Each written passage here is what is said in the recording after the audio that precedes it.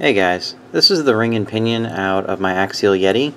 I recently replaced the ring gear and the pinion gear with a set from Axial, their upgraded ring and pinion, and what I found is that the ring and pinion are too tight with each other, and so I'm going to have to do some shimming, and I thought this would be a good idea to good time to kind of talk about how the ring and pinion gets set up, what the problems can be, and just some easy shimming information. So your ring and pinion gear are inside your differential. The pinion gear is attached to this shaft, the input shaft. The ring gear is this larger gear here that actually connects to the differential gears inside, which then connect to the axles. And when you do an upgrade, or even when you get it ready to run or build a kit, you may find that the ring and pinion mesh, which is the interaction between the pinion gear there and the ring gear there, that mesh might either be too tight or it might be too loose. In the case of this, I put it together and it's too tight. So I'll show you if I hold this together, because one thing you want to do when you're checking this is you want to make sure that you hold the differential together where it would be mounted, because this differential is only mounted until it goes in the truck with 2 screws, so you can pull this apart. Anyway, so you hold it together tightly, and if you can listen to this, hear that? That's a sound that they're way too tight. If you can hear and kind of feel that notchiness, that means it's way too tight. So I'm going to go ahead and pull this apart, and we'll talk about kind of the different adjustments you can make, the differences they make, and what's important from what I've seen, and kind of what isn't when it comes to RC ring and pinion setups. Let me get this apart. Be right back. Okay, so here are the ring and pinion outside of the housing. This is the ring gear. This is the pinion gear. These are spiral bevel. Doesn't really make a lot of difference. I think the spiral bevel is just kind of a marketing scheme. It may make things a little bit stronger.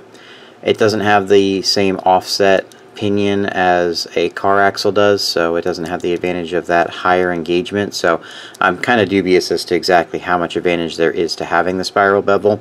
They might be a little bit quieter, but anyway, so what you've got is you have, when it's set up in the differential, you have the ring gear coming in this way and the pinion gear coming in this way. The adjustments that you can make would be to move the ring gear, probably depending on your differential, but you can move the ring gear to the left or to the right a little bit, and you can move the pinion gear usually in, but not generally out, and I'll show you about that in just a minute. Both of those things serve the purpose of bringing these two gears further apart and closer together. Moving the pinion gear also makes the mesh deeper or more shallow. On an RC car, especially like a Bash or that kind of thing, I wouldn't worry too much about that. On a real vehicle, that mesh and the way that it's set up is very, very important for longevity and noise. But in an RC car, honestly, the main thing that you need to be worried about is the mesh, but just between the gears in this kind of direction as they mesh together. You don't want it to be too loose. You can see here, if I hold these way far apart, you can see there's a ton of slop in there. You don't want that, and you also don't want to be mashed together like that, because that's not how gears are supposed to work.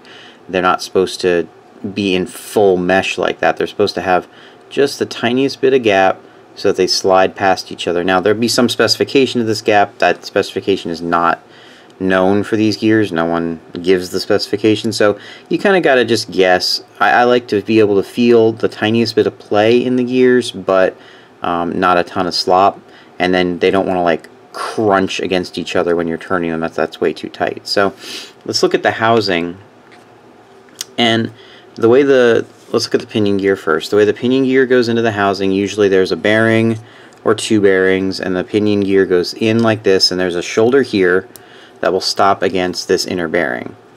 So if I put this in and I push it in, make sure whenever you're doing these kinds of setups that you push that bearing in all the way and that you push the pinion in all the way. You can get some weird results if that bearing isn't quite seated fully, so make sure you give that a good push. It'll push the pinion out, and you can feel like things aren't meshing properly when they really should be. So this goes in here, and that seats against that bearing. So what you can do is you can put shims here to where the shims sit between the bearing and the pinion, and it actually pushes the pinion inward. And what that'll do is it will push the pinion toward the ring gear this way, and that will increase the mesh. What you usually can't do, unless you made some major modifications, is to take the pinion and move it out, because it's already seating up against that bearing. That bearing is hard seated against the housing, and there's really nothing you could do about it. I mean, you could take some material off of here, and that's kind of beyond the scope of this discussion. So you can move the pinion in a little bit, but you really can't move it out. Generally speaking, unless there's some really strange situation going on, I wouldn't worry about the pinion shimming it. The only other thing you can do in here is the drive shaft attaches here, and you can put shims between the drive shaft and this outer bearing to stop the pinion from wiggling in and out. I haven't really seen that to be a problem. I think when the gears are meshing, this is going to get pushed out and it's going to be just fine. I don't really bother with that. Maybe if you have a racing vehicle and you're dealing with tenths of a second, it might make a difference. In this case, I don't think it does. Okay, so that's the pinion. The next thing you have some control over is the ring and the entire differential itself. This is where, in my opinion, the best adjustment for just general RC comes in. You can take this ring gear and you can move it this way a little bit back and forth. And the way you do that is by putting shims underneath these bearings on either side here. These are the shims that I'm actually going to be using today for this. I've got 3 different thicknesses, and so what you would do is if you wanted to push the gear away from the pinion, say the gear is set up this way, pinion's in here.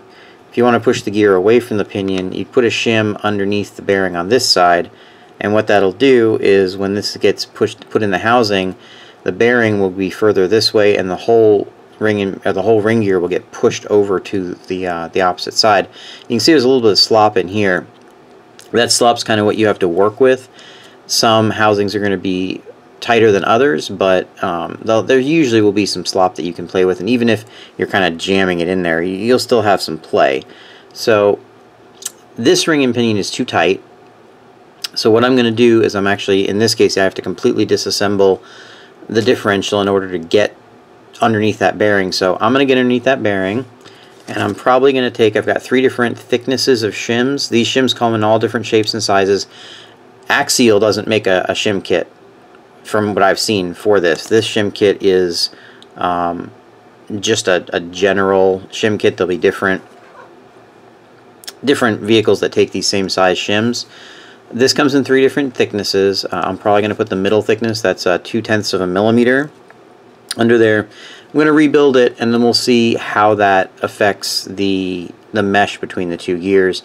Hopefully that'll fix it, but it may take some trial and error. And let me go ahead and get that put in, and we'll take a look and see how it is. Okay, so I got the differential apart, and here is the bearing that is going to be getting shimmed.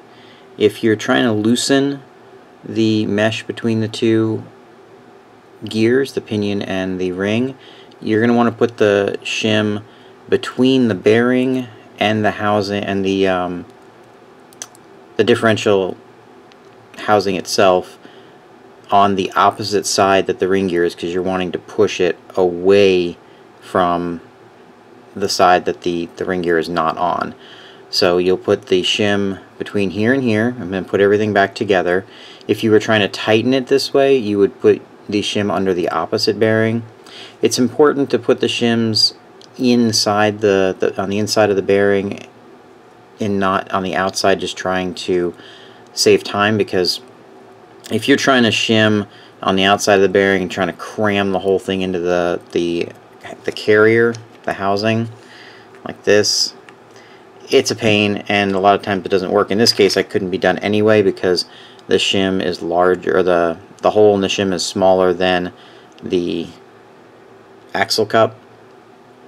So when you're getting these shims, you'll want the inside diameter of the shim to be the same diameter as the bearing, and then it's important that the outside diameter of the shim is smaller than the outside diameter of the bearing, because if you have a shim that's the same size as the bearing on the inside and the outside, what's going to happen is when you put everything together, it's going to squish down and it's going to seize up that bearing, because the shim will be making contact on both the inside and the outside of the bearing.